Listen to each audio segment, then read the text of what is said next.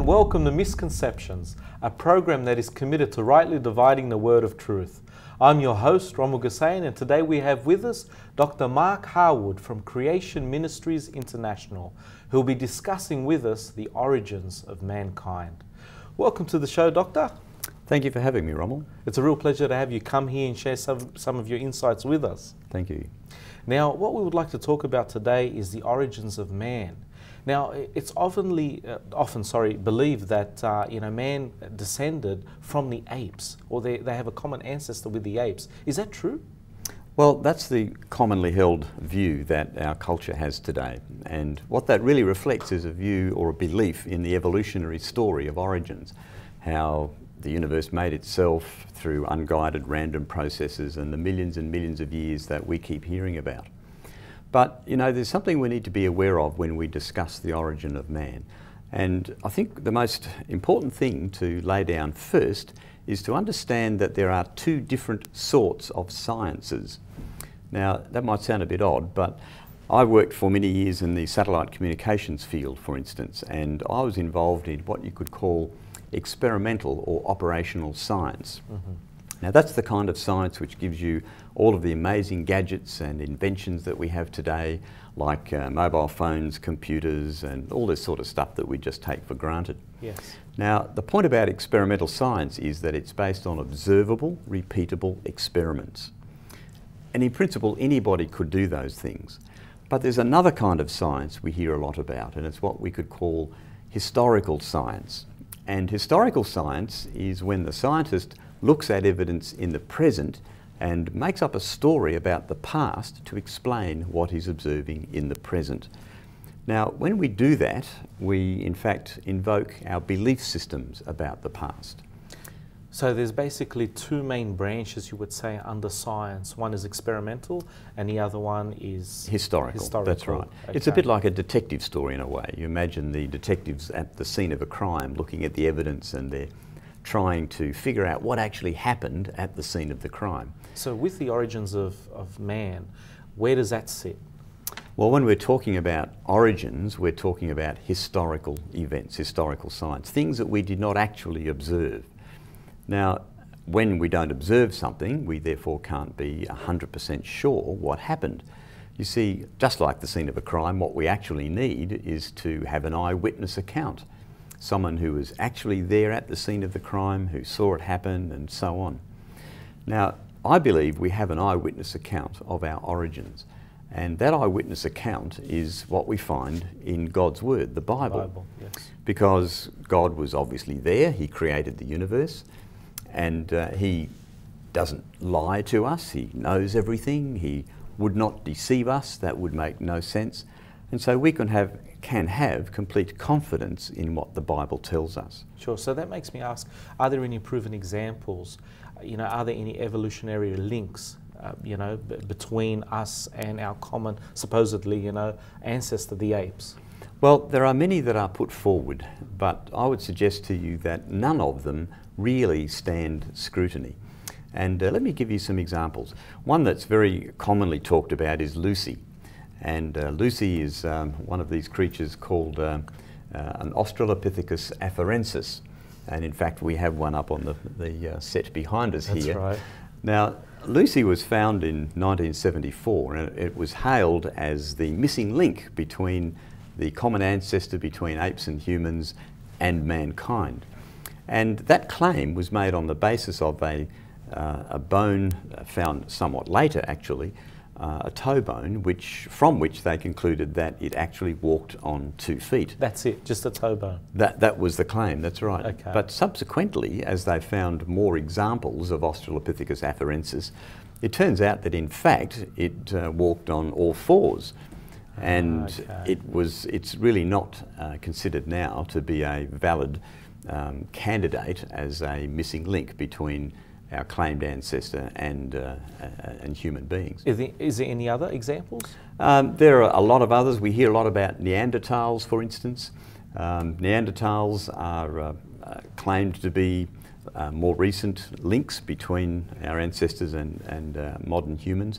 But they've found and something like 500 different Neanderthal skeletons have been found buried in such a way that illustrates religious rituals. They had musical instruments.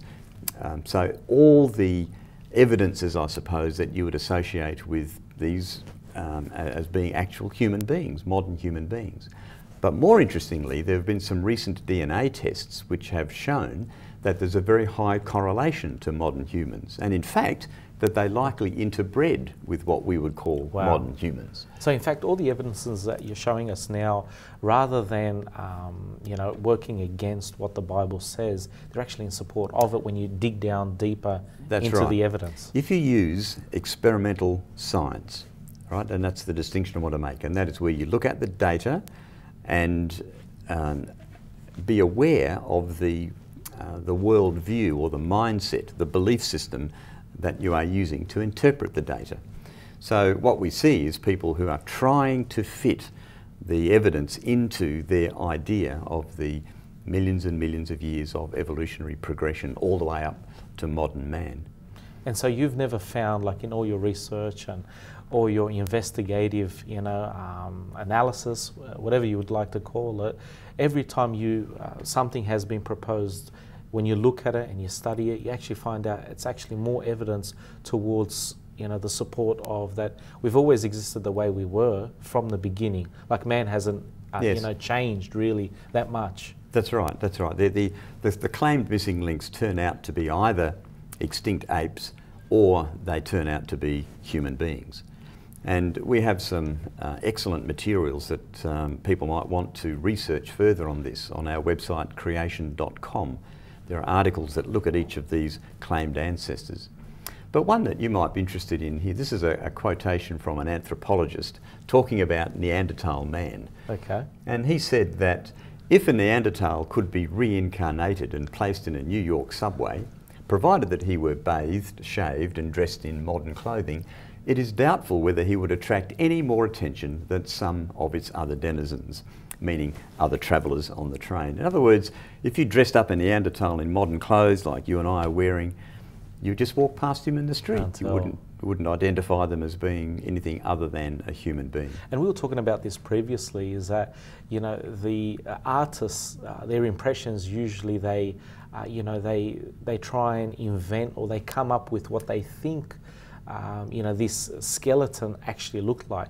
You see that with the dinosaurs. I mean, no one really knows what these dinosaurs really looked like because they didn't live back then.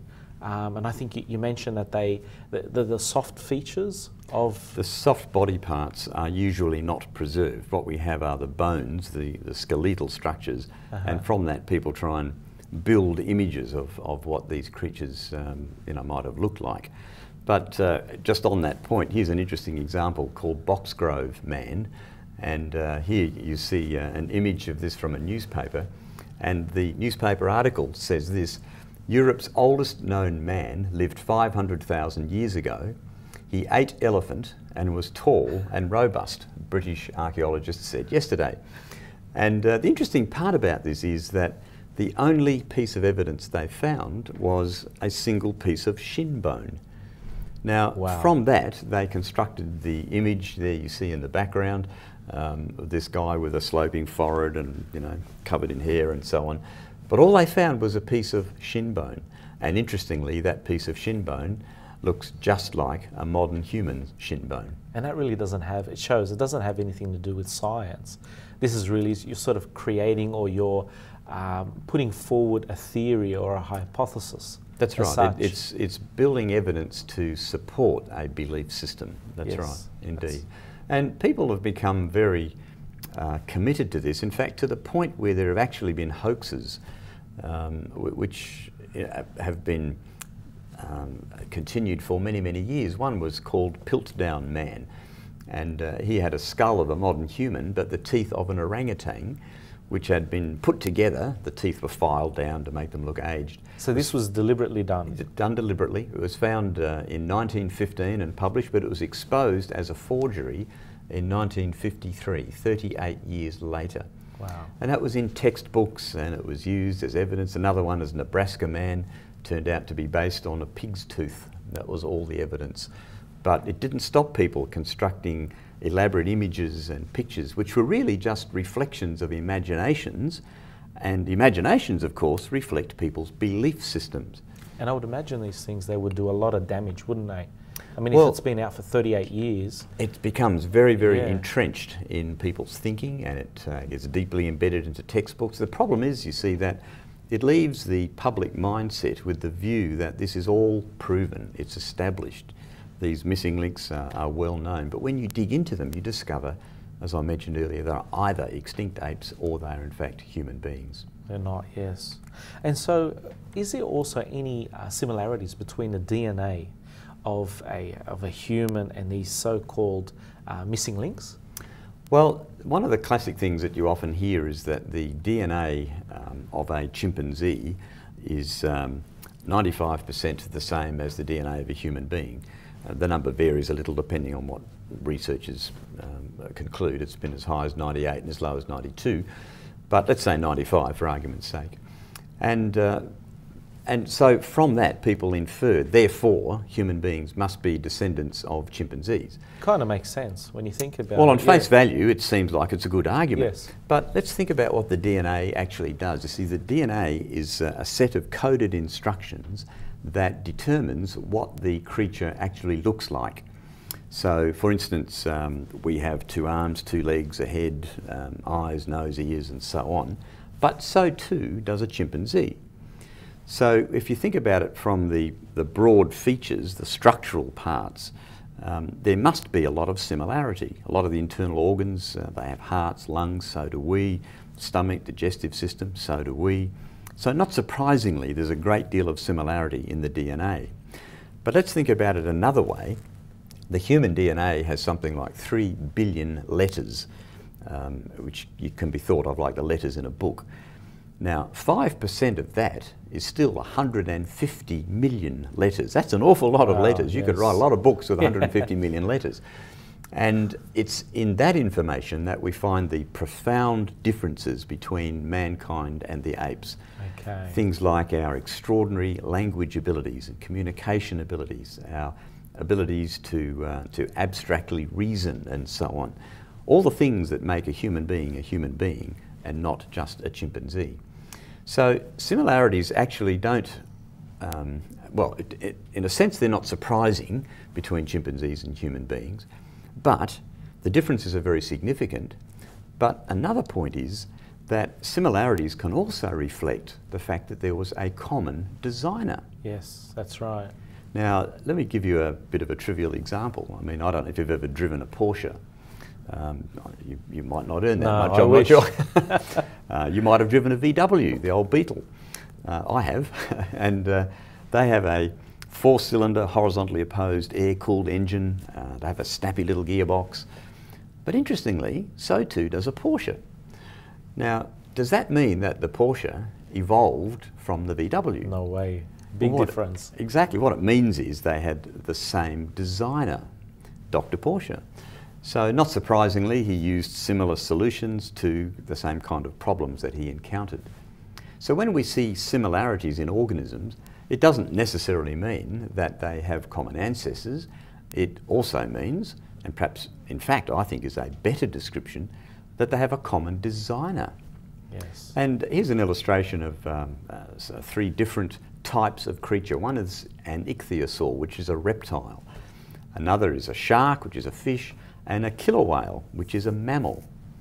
Now, all 3 of those creatures have very, very similar features. They look very much the same. They live in the same environment. They are designed for that. And so similar design solutions were used, but they're completely different. One is a mammal, one's a reptile. They can't have all simultaneously evolved from each other. So it doesn't imply ancestry at all. This similarity thing has also been used in a rather fraudulent and unpleasant way. Back in 1866, not long after Darwin published his book on the origin of species, a man called Ernst Haeckel published a set of drawings of the embryos of a number of different creatures. Yes. You might have seen these in biology textbooks. Yes. And he had, for instance, the embryo of a fish, a salamander, a turtle, a rabbit, and so on. And one of them was a human being. And he was trying to show that they're all very similar or exact. That's right. Very, very similar. Yes. His drawing showed great similarity between the embryos. And his argument was that this similarity at the embryonic stage shows that we all these different creatures, had a common ancestor. Now, interestingly, as technology has developed, people are now able to take actual photographs of embryos. And a scientist did this in 1997, and he photographed these embryos. And you can see here in our illustration that the actual photographs bear no relationship to Haeckel's drawings. It was actually an outright fraud. But tragically, it took 131 years to expose the fraud. Yes. And in that time, it became deeply embedded into the biology textbooks. People, yes. That's right, and it was often upheld as being proof that evolution has taken place. When you go from school to school and church to church, are you finding that there's more and more people that are resistant to the idea that there is a universal creator, God, and he created all things? I do to a degree, yes, because there has been over the last several decades a significant increase in the teaching of evolution in schools. And in fact, nowadays, if you try and, as a teacher, if you didn't believe evolution, yes. You have a major problem, because you are obliged pretty much by the state and by government legislation to teach evolution, and also to not criticise the evolutionary belief system. People who do stand up against it and point out its flaws often discover that they can be ostracised and so on. So there seems to be an increasing tempo, if you like, or a crescendo. In fact, it's becoming almost shrill in its emphasis that we evolved, and what it's really saying is there is no God. Wow. That's amazing. If you think about it, if we evolved over millions and millions of years by accident, there's no need for a God, is there? That's right. Now, so we've spent quite a fair bit of time trying to understand what it is that we're being taught, the things that are being perpetrated that are out there, and we've discovered that there are so many flaws, so many gaps, so many missing links, really. How about if we now go to the Bible? Yes. Tell us a little bit about what the Bible says. Where is the, what is the origin of man, according to the Bible? The Bible makes it very, very clear. It says in Genesis chapter 1, verse 27, let me read it to you. So God created man in his own image. In the image of God he created him, male and female he created them. So the Bible makes it absolutely clear, right in the very first chapter, that God deliberately and purposefully created man. Most importantly, though, he created man in his image. Now, no other creature in the whole of the creation has the privilege and the honour of having been made in God's image, which means that we are not just highly developed animals, which is what the evolutionary story says. We are, in fact, purposefully created by a loving God. That's what the Bible tells us. Now, that's a very different story from what we are hearing in our culture and what we're being taught in our education system and so on. That's right. And so what does that lead us to? If it's true, what is it that you would challenge our viewers with? Well, I would firstly challenge our viewers to be very thoughtful about information that is presented to them, to discern the difference between scientific observable evidence and belief systems about the past. That's the first thing I would say. And I would encourage people to have complete confidence in God's Word. As we've discussed in previous sessions, there are many ways that we can show that God's Word, the Bible, is in fact totally trustworthy right from the very first verse. But we find the evidence in the world around us is overwhelmingly in support of what the Bible says. And I'd love to share a couple of things with you, if I may. Yeah, please do. For instance, in Genesis chapter 3, verse 20, it says this: Adam named his wife Eve because she would become the mother of all living. Now you'd think, yep, so? But do you know what? We have in the cells in our body some DNA called mitochondrial DNA. Now, mitochondrial DNA, as it turns out, is passed to us from our mothers.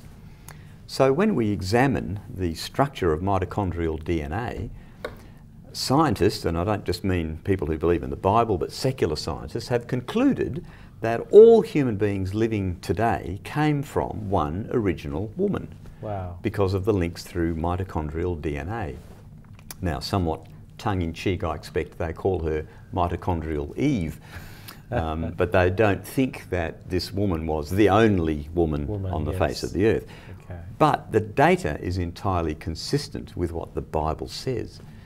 So we can equally interpret it just as well as being consistent with what Adam said, that Eve would be the mother of all living. And that's exactly what we see. So the way the Bible tells the story is or its account of history, perhaps a better way of saying it, is there was originally Adam and Eve, the first man and woman, who had many sons and daughters, and as the generations went on, more and more people came on the earth. We talked previously about God's judgment as great wickedness spread out across the world, and only Noah, his wife, their 3 sons and their wives survived the flood.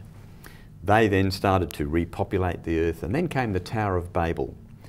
Now, the Tower of Babel is a remarkable incident. We read about it in Genesis chapter 11. Because that's really important, because a lot of people ask, well, how do you explain all the different ethnic groups and cultures and so on? That's right, that's right. And this is the origin of different languages. You see, if Adam and Eve, well, they would have had a language, right? And they would have taught their children that language, and their children would have taught their children, who would have taught their children, and so on. So we should only have one There should only be one language. Yeah. That's right.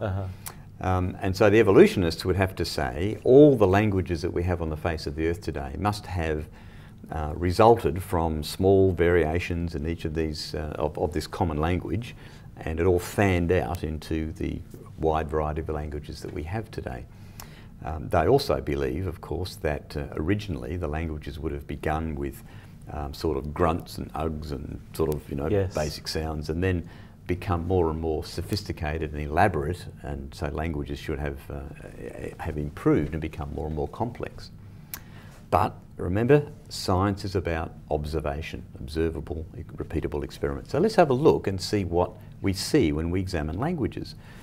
Well, the first thing we observe is that every language that has ever been observed on any people group around the world has very complex structure, capable of communicating abstract concepts and so on. And languages actually degenerate over time. I'll give you a good example. Compare, say, Shakespearean English with text messaging. That's right. So, you see, our language degenerates by reduction in vocabulary and shorthand ways of saying things. We actually get less and less sophisticated in our language. So it's a downhill process. What we observe is the opposite to what evolution actually needs. But there's one other remarkable fact, and that is that linguists today have identified something like 15 to 20 basic language groups which are so radically different from each other that one could not have evolved through random processes from the others. Okay. And it's fascinating, when we look in the book of Genesis, we discover that Noah had 16 grandsons. Now, the Bible says that God confused the languages of the people at the Tower of Babel, but along family lines.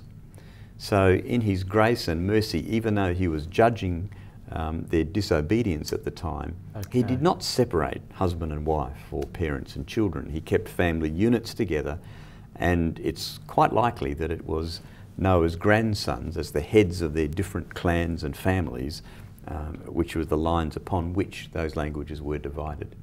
Now, I'm not saying that's absolutely the case, but it's fascinating how close the parallel is, isn't it? To that, yes. In other words, the evidence that we see in the world around us is exactly consistent with what God's Word says. Wow, that's amazing. So now you've talked us through all these things, and perhaps there might be some people that are watching and they're fairly convinced. What's the next step? What can they do now? Well, I think that in the light of what we see in the world around us, in the light of the fact that the evidence that we see overwhelmingly confirms what the Bible says, that it makes it such a straightforward step of faith to believe that the Bible's message, the gospel message, is in fact true. And the gospel message is that even though we were once in perfect relationship with our Creator God, way back at the beginning in the Garden of Eden, that even though Adam and Eve rebelled against God and brought separation between mankind and their Creator, that we can have that relationship restored again. The Bible tells us that it's through faith in the Lord Jesus Christ. And the reason that is so is because God sent Jesus. He came in human form, in the person of Jesus. And why did he do that? He did it so that he would take on himself all the consequences of our rebellion, our sin. And that's why Jesus gave his life for us on the cross. So he took the price that we could not pay onto himself. So by faith, we can now come back into relationship with our Creator, the Creator of the universe. And I think that is the most vital part of all of this. And that's an amazing thing, to be able to have a relationship with the one that made you. And it really speaks so many words, languages, as we've just been talking, about the type of God that we have. And I think this is a wonderful thing, that once people are able to get past these things, that are hindering them from being able to listen to the message of God, they'll truly be opened up to the wondrous things that God has placed in his word for us. I mean, that's what he has left us with. That's right. Essentially, that's right. Yes. Mark, thank you once again for your wonderful knowledge that you've shared with us. And also, is there a website? Can people find out a little bit more about these things that you're talking about? Let me encourage folks to go and look at creation.com. There you'll find answers to all these questions of claimed ancestors and the evolution of man and so on. Answers which are God-honouring and show that the Bible is in fact the source of truth. Thank you once again. Thank you, Rommel. To our viewers, we pray and hope that you found this episode to be interesting and also challenging. Please don't walk away from this thinking, oh, this is just another load of nonsense, but be challenged by it. I hope you've written some of these things down. Rewatch this episode. Perhaps go and visit the website that we've listed and check these things out for yourself. Until then, may the Lord bless you and goodbye.